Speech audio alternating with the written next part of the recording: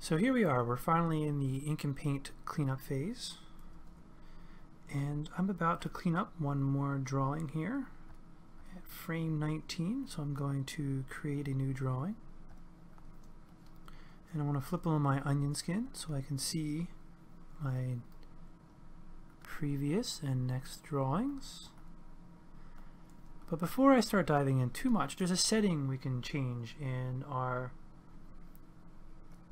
preferences to help us see things a little clearer in our OpenGL view.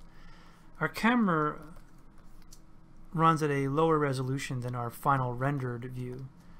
When we render out our animation, it takes all of our effects into consideration and gives and completely anti-aliases all of our edges to get a final look.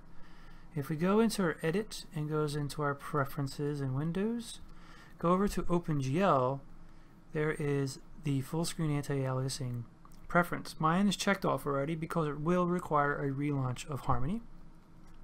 And just hit OK. Then relaunch Harmony. When you come back in, you'll notice that your pencil lines are just a little bit more crisper. That said, I am actually cleaning my animation up with a custom vector texture brush. I was looking for something a little more chunkier. And what you might notice over here is my tool presets. I have them highly customized. So I have this one right here, which is my cleanup brush, is automatically selecting my color to which I wish I am going to clean it up with, which is to say a slightly off black, a little more grayish. The next one is an X, which is just a note I use to keep track of any holes so I don't paint them by accident. And the next one coming down is one I use for the cleanup in her iris. Coming down to the fourth one is the cleanup in her mouth.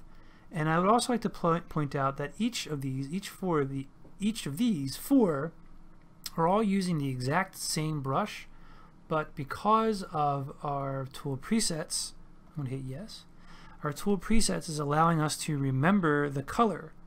So I don't have to go through and pick a color from my palette list or from my model view.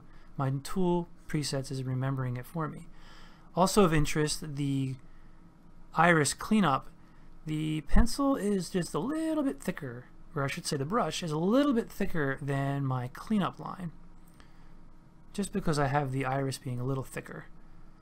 Also of note is the boot highlight is a highlight pass I am adding in after the fact. That is also using the exact same brush that I used to highlight, but I want a thicker version, just for a thicker, chunkier version just for her boot. Let me hit done. So let's go about cleaning this up, shall we? Use our tool preset, and away we go.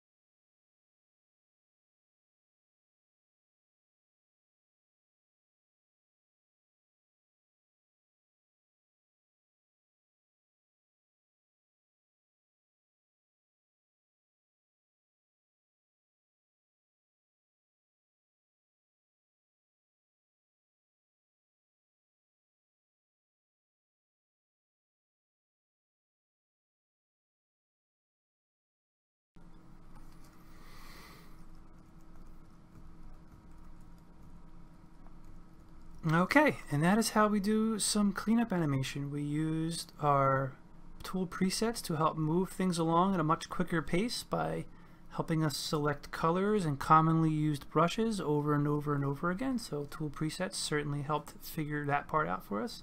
I also added custom icons to them so I could easily see them at a glance. And to reiterate, we go into the Manage Tool Presets and we just use this button right here that looks like a folder to navigate to on our system to find a icon that we made, and that is how we do it.